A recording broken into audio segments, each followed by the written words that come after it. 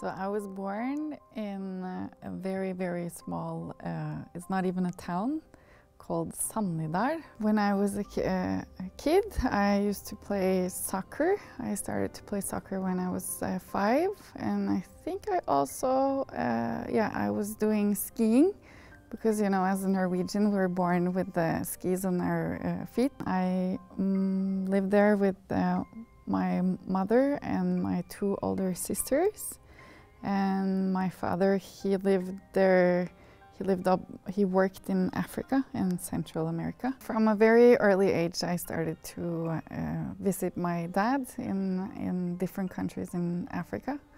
And I also lived in Costa Rica for a year. It was a big contrast to the small woods of Sannidal, but I think it really inspired me, and I learned that the world is big. It's a kind of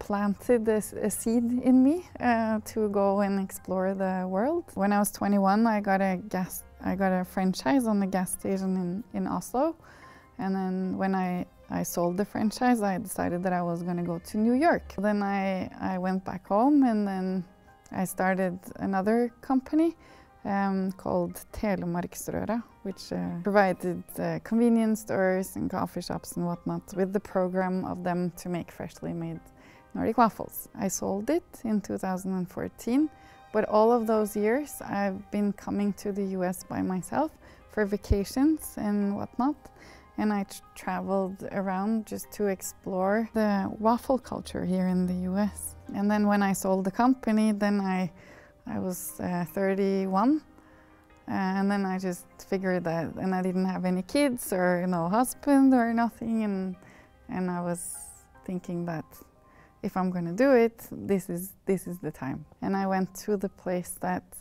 I thought they could help me, which was Minneapolis, because I read about the Norwegian American community. Then the whole community of the Norwegian American community just embraced me. I felt like first it was the Sons of Norway, then it was Norway House, then I was introduced to the Center for Innovation, which is up in Grand Forks, North Dakota. When I was up in Grand Forks, I moved up there for 8 months and developed my company, Nordic Waffles. It looks so kind of similar, Norway and the US, if you just look at it from outside. But then when you move here, and then it's all these small little things like bed sheets. You know, I was gonna make my bed, and I didn't know how all the different systems that you have for making your bed. It's so different from what I'm used to. So I spent like 3 hours at Target to get the bed sheet, and I was so embarrassed to ask, how do you make your bed? It was very different with all the drive-ins, that you can have drive-ins for the bank and drive-in for your coffee and drive-in for everything. That was something that in the beginning I thought that was like, why do you need that? You know, can't you just walk out of your car and walk in?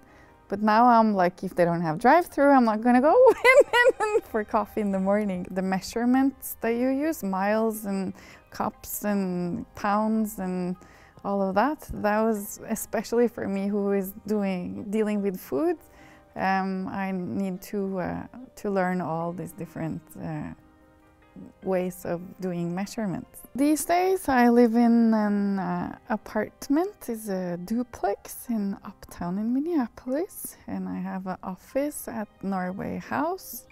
I have 1 employee. We have launched the company Nordic Waffles. I got some good friends, and then I have a family who have adopted me, I think. So I got that too. It's really not just a product. This Nordic Waffles is a part of our culture, who is kos and hygge and mys. It's a whole, directly translated, it's cozy, but it's so much more. It's kind of like it's about enjoying the moment, the friendship, love, something that we do in Scandinavia that is treating yourself and treating each other, and it's really a culture that I think is good for you.